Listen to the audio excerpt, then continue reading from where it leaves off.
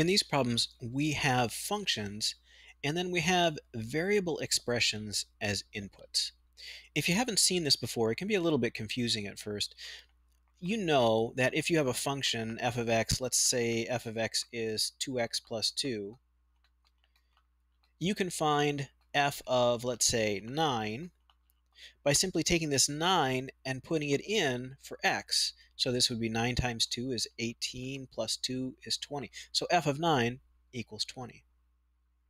But we can put other things other than numbers in for inputs to functions. And we just carry out our activities the same way. We just plug it in wherever we see x in the function. And then in this case, we'll just have to simplify as much as we can. We can't actually come to a single number solution. Let me show you how this works with this first one. Our function f of x is 3 over x squared plus 5. And the input here is negative x over 2. So we want to find f of negative x over 2. What that means is I'm putting this expression in for x in the function.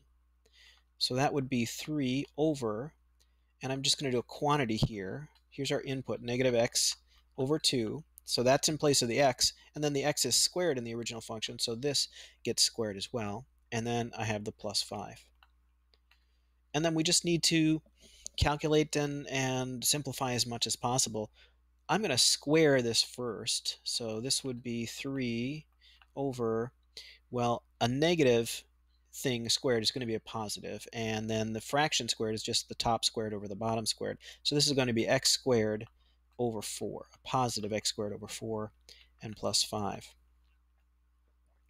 Now, I want to simplify a little bit more than this, and what I have is a complex fraction. So here's a big fraction, and then on the bottom of this fraction I have another fraction. This fraction's got a denominator of 4. I'd really like to get rid of that. So I can get rid of that if I multiply this by 4, because the 4's would just cancel. But I can't just multiply 4 by the denominator of this big fraction. I have to multiply by 4 over 4. Then I'm really just multiplying by the number 1, and it doesn't change the value of anything. So let me go ahead and do that. On the top, I would get 3 times 4, so that's 12. On the bottom, I get 4 times x squared over 4. The 4's would cancel. It's just x squared. And then, of course, I have to do this to the second term here, so 4 times 5 would be 20. And I think that is as simple as that one gets. So f of negative x over 2 is 12 over x squared plus 20. Let's try another. We've got find a g of x plus 9, and g of x is the square root of x squared minus x. And got to be careful here. This is our input, but we've got 2 places to put it in. So we're going to have this quantity squared, and then we're going to have minus that quantity. So that would look like this. We'd have the square root of x plus 9 squared minus x plus 9. Now to simplify this, we can FOIL out what's in here. We can take the negative sign and distribute it, and then we can combine like terms.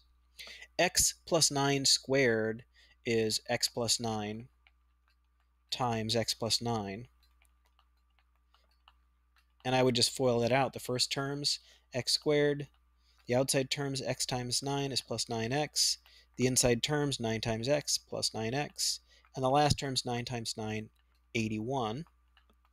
And if I combine the like terms, I get x squared plus 18x plus 81. So that's this chunk right here. So let me put my radical sign back over it and put in the other chunk, minus, and actually let's go ahead and distribute that negative sign, minus x minus 9. Get rid of the parentheses. Now we can finish combining the like terms. Oops, I forgot my x here. So we've got x squared plus 18x plus 81 minus x minus 9. So the 18x and the minus x is going to be 17x. So let me make a new radical sign here. X squared plus 17x. And 81 minus 9 is going to be 72. So I've got the square root of x squared plus 17x plus 72. That is g of x plus 9. So that's a little bit of work with using variable expressions as inputs to functions.